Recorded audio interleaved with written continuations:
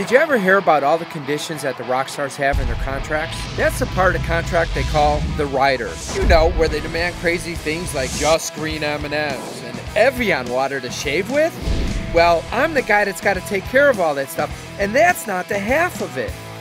They're the dressing rooms and tour buses of stock, but that's the easy part. It's the 3 squares a day we got to put out for the stagehands, talent, and hundreds of roadies that take up most of our time. That's breakfast, lunch, and one hell of a dinner for when all the big shots show up. You know, in spite of my 4 fully loaded traveling kitchens, and honestly, the greatest catering staff on the planet, it gets crazy out there. Don't believe me? You try finding Kobe beef in Milwaukee on only an hour's notice. So that's the mission, this is the crew, and I'm Bob, the guy in charge of fulfilling the rider. I worked several years with Marriott Hotels, chef, doing all that type of thing. Got into the typical catering, big weddings and all that stuff. And from that, it's gone on to all the superstars and everybody we dealt with. You know, we're all real tight, and there is, even though we don't like to put out the hierarchy of people, there kind of is, but when it comes down to it, I'm the redheaded stepchild. I started out as a chef, then I started looking around and said, you know what, I think I want to be a bus driver, Bob. So he said, okay, here's the bus keys. Well, I am what they call a runner. So whatever they forgot, whatever they need, they call me or they send me to go get it. Yeah, Bob's my uncle, so I've grown up catering, doing little jobs for him all over. Hands down, the most important part of my job is making the artist happy, every aspect.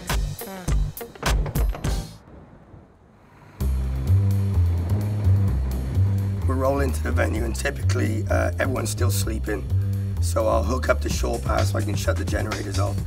I can kind of go in there and read the room, kind of go, okay, we have a big room, we have a small room. I'll go and wake everybody up, get the coffee going, have that little meeting. Bob can tell them about the day, he'll tell them about what I've told him. We're in Chicago, great room, a lot of room. We can spread things out a little bit today. Breakfast 7 a.m., lunch at noon, dinner at 5, breakdown 8, on the bus by 9:30, cocktailing. Okay? Do it. Oh, don't bust out and go take a shower without me telling you, okay? And don't forget about me, lads. I smelled like a dog last time. All right, don't forget this time. Look like one too, being consistent. Yeah, I don't like sleeping above them. Right at that point, it's just go, go, go. We have to find out where we're putting the truck. I have to know if it's gonna stay there all day because it depends on how we unload. Each city's different. For example, today, you know, it's 5 degrees, 20-degree wind chill factor. Those cases are cold. And then when you're done, let's stack these. All right. Okay. And then you just start setting up tablecloths, bringing in all of the dishes, the sternals. You have to get that warm for the food to get in. Listen, we're bumping into each other. Everybody's doing too many different things. I need you watching the food buffet, okay? Danny, just kind of float, help out, and I need you helping on getting the dressing rooms done because I don't want to get screamed out about that, okay? You need to help the kitchen, okay? Every time there's something not in your hand, there's something you're not doing. I'm doing my best, Bob. I'm doing everything that I possibly can, man. Okay. Kevin's a good guy. He's got a lot to learn. The bread, good, All right, good. but it's not sliced. So Danny's got to slice it. But, you know, he fits in with everybody. He's been around us a while. He's comedy relief. He's stress relief. You know, I've probably had everybody on the crew ask me why Kevin still works for us and why I don't fire him. And to be honest, he cracks me up. Hey, hang on a second. What are you doing? I'm ordering the plates. It's plastic. Yeah, breakfast is a little bit slower. I think, you know, when people are getting up really early in the morning, they don't want to come and eat a big meal. You see some people there, you know, wanting a big breakfast. It's healthy oil, so you know. Okay? Oh, okay, good. People freak out, think it's butter or something like that. There you go. You're welcome. I get breakfast out, even though I'm 3 hours before lunch has to go. It's just finish one, you start the next. Breakfast, start lunch. Lunch is out, start dinner. It's nonstop until from the second I walk off the bus to the second I walk out. Listen, I need you to go down and see Stan at Northwest Meats. I need this by 4 o'clock, okay? I need that. Okay, thank you. Pick that up on the way, okay? No problem. All right, so Northwest Meats, pork tenderloin, lamb rack. I need it by 4 o'clock, and you gotta go in the city. I need it by 4 o'clock. 4:01, I'm screwed. All right, I'm on it. See you later.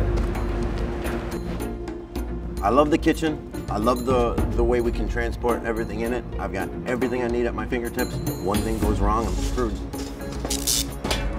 Whoa. Son of a bitch. Well, I guess we just blew the house power. I'll go turn on the gen. There's always some sort of mechanical or physical mishap that just messes with me. Equipment does not travel well. Son of a bitch. I know everything I have in the kitchen. I know how it all works. I just don't know what I'm gonna have when I actually need it because everything changes. I can do all here if you want to call and see what you can do about the generator, okay? Yeah, I'll get the generator. Don't worry about it. All right, that's fine. This will be fine. We'll get this shit done. Don't worry about it.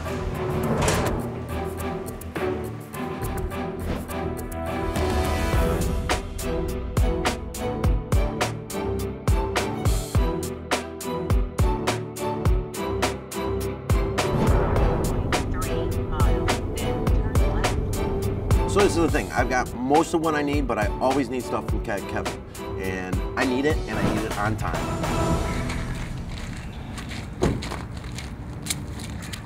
Yeah, how you doing, man? I'm picking up the fish order for Bob. All access catering? All access? Yeah. So, you know, I go to the seafood place, and the order's not there. It's not ready. I call Jeff. He's like, I thought I placed the order. I guess he didn't. Now I'm stuck waiting here, cooling my heels. And my day is already an hour behind. I got a lot to do today.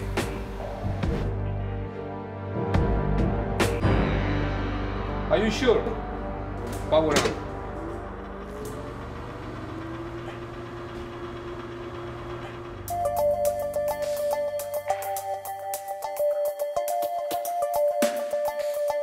After lunch, that's the crunch time. Jeff and Alyssa are doing what they're supposed to be doing. Hopefully Kevin's back with the product they need, getting dinner ready. Artists are arriving. My girl's at the door greeting them, making sure everything's set with the rooms. Should we like leave a little note? Mr. Lip. I love the ball action. I love your ball.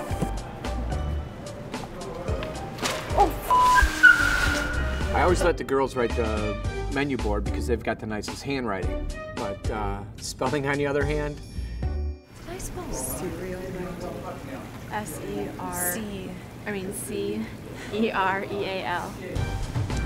This is Pete Yorn's dressing room? One is flighty, one is flirty. So flighty and flirty, and that's my life.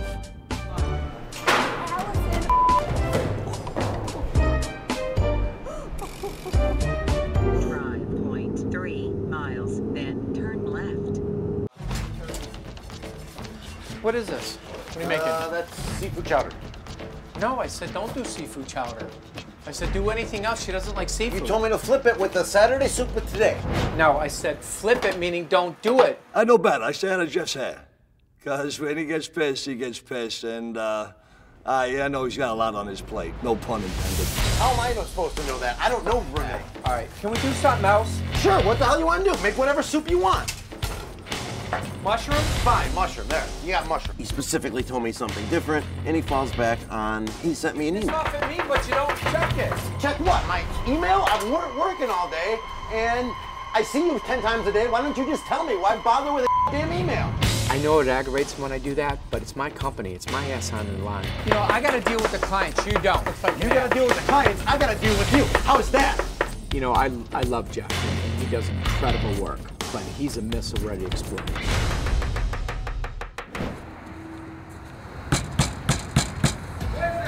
It's Kevin, all access. All access catering. Come on, Stan, you know me. We're supposed to be here at 1:30. What really screws us is that after lunchtime, if product's not here, if dressing rooms aren't set, we're screwed. Everything on the writer has to be there. I've gone to 4 or 5 stores sometime, you know, trying to find some stuff. This is a want me to go out and find it's Alizi. I don't know what it is. I don't even know where to start. No, no, no. It's pronounced Alizé. It's a liquor. I get a call from Mike, the show promoter, and he's bringing big clients in right at 5 o'clock. I got to be on time. Traffic was a nightmare, the weather was bad. I just knew he wasn't gonna be there in time. You know, that's when the heart rate goes and I'm ready to explode. Good afternoon, how you doing? Hey, you guys got any Alizi here? What? Alizi. Hey, Lauren, you see Kevin? No. I'm trying to find this thing called Alizi. Have you ever heard of it, or you know where I can find it? Alizi? Alize? Something like that? Yeah, you know, Bob, sometimes he tells me stuff. I don't know what the hell he's talking about. You know, I don't want to waste his time. I get out in the car. I figure I'm a big boy. I'm from New York. I can find it. It was like all set to have to change the whole thing and do different stuff.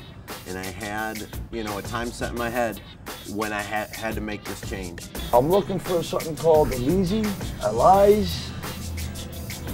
Maybe,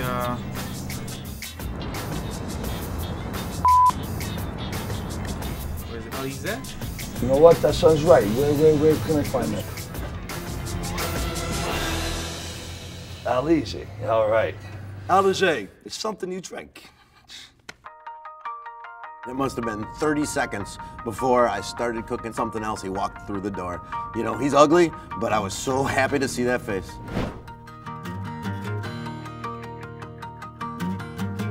And start bringing in hot food.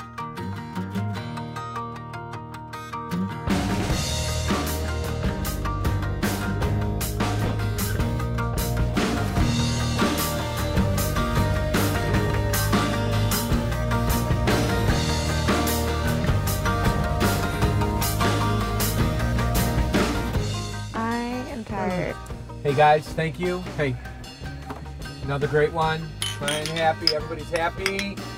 Off to Cleveland. Yeah. Hey, you know our motto, get there when it's dark, leave when it's dark. I don't know where I was today. You guys can banter, I'm going to sleep. See you next week. Night.